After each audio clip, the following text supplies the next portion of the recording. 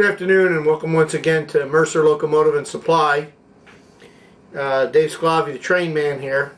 Got my train man hat on today. Been a lot of questions, and people ask me, well, how do you make those etchings that you use?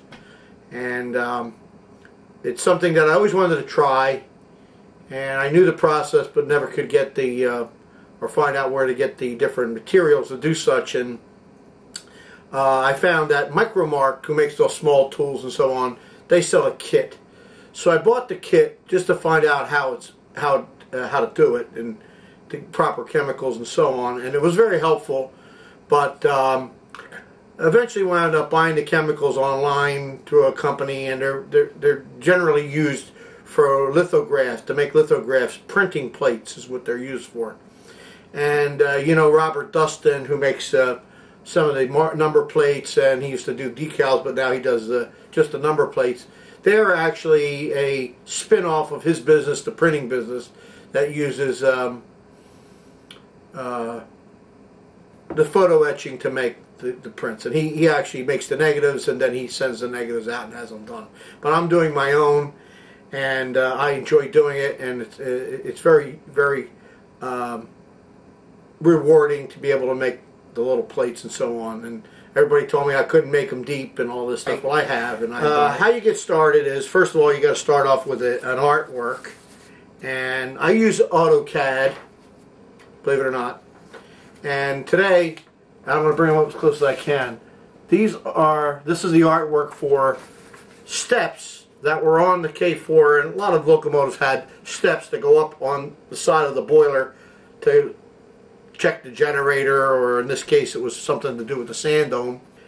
When you print these out, you have to do is, now I have a Hewlett-Packard 8300, which I use for my AutoCAD and so on, and it'll print 1117 print. But I can set that to photo quality, and what you want to do is set it to the highest dots per inch, whatever the maximum is, and the black as possible. Now, these are some plates I made. Some good ones, some failures. This one was okay print. This was one I did pretty much what I used on the 1361. That was my final setup, and they came out pretty good. I tried a bunch of different ones. Some of them were failures, some were okay.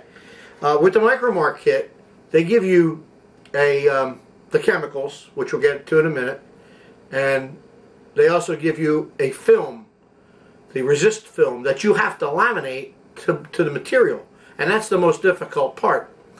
They give you a little bit of a laminator machine. It's the same thing as you would laminate cards with, you know, your driver's license or whatever, and it works the same way, except that it won't take anything thicker than, say, a card like a 25 thousandths thick brass with the film on it, maybe 30,000. That's about as thick as it'll take through there. I tried to put the 16th through, and it just was, I had to actually push it through to get it to go through, and it didn't have enough pressure and heat to laminate it tight. I tried ironing it, I tried everything.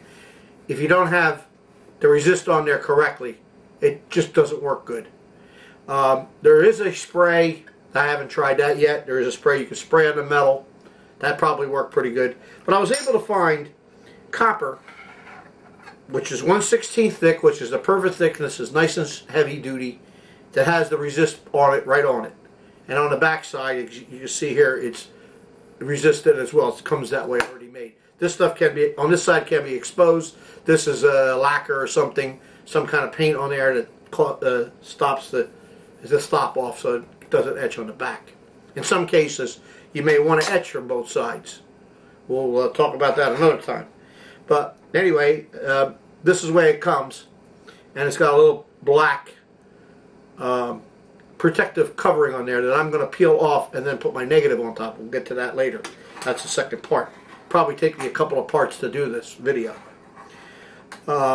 This is negative. It's kind of shot. It got all messed up, but that's a negative. Now there's two different kinds of negatives here.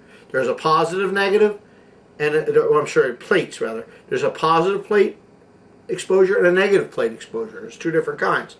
On a negative plate exposure, like this one, everything that's black is going to be etched away. On this one, everything that's white is going to be etched away. Now you have to know what kind of plates you're using. I'm using positive plates.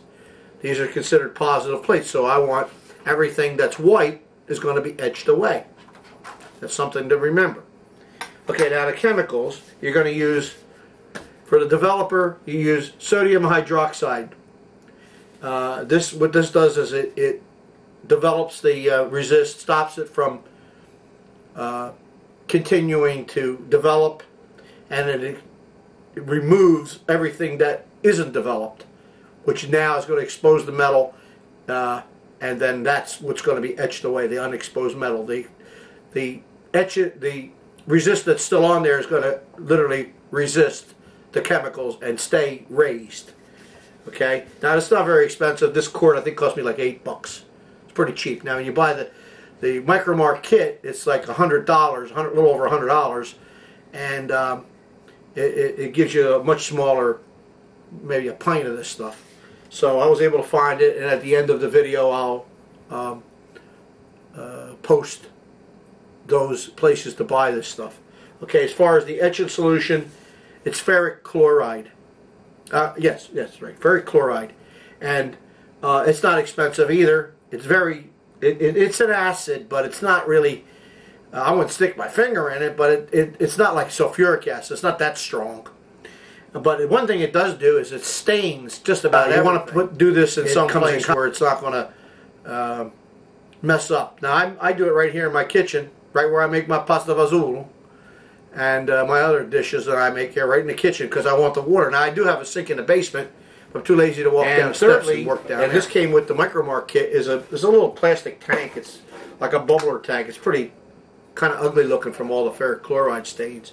But in the bottom of it, that has like a little thing there to some kind of a filter thing that makes air. I think aquarium people sell them, stone or something with porosity in it. And this is nothing more than like a little aquarium tank. And what that does is it sends bubbles through the ferric chloride and helps the solution to move around and agitate the solution. It helps the etching situation. Now I've successfully used this pot, this container, but the better way would be to make something that had the bubble setup built right into it, and furthermore, most importantly, a heating element of some sort to heat the solution to say maybe 100 degrees or 150 degrees. It's not that hot, but warm the solution.